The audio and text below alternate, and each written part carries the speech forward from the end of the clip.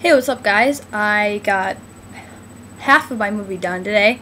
Well, I'm almost done shooting the movie. I just have a lot more to go.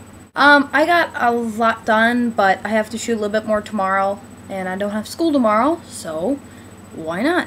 I'm gonna keep you guys updated, but I made a video today, a news thing for my movie. It's supposed to be where the killings of Sarah Strode was.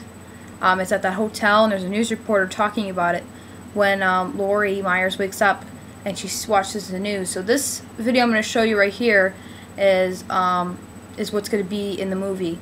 I already burned it on a disc. Long story. Here's the video. I hope you guys enjoy it. It's part of my movie, a sneak peek clip of Halloween November 2nd.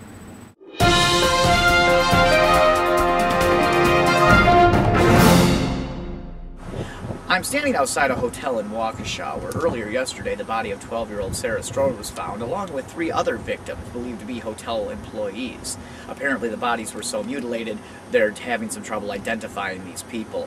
Sources close to the victims say this could be related to the escape of mental patient Michael Myers, who he himself is only 11 years old. The connection between is unclear at the time, but apparently the father of Michael Myers used to be married to the mother of Sarah Strode.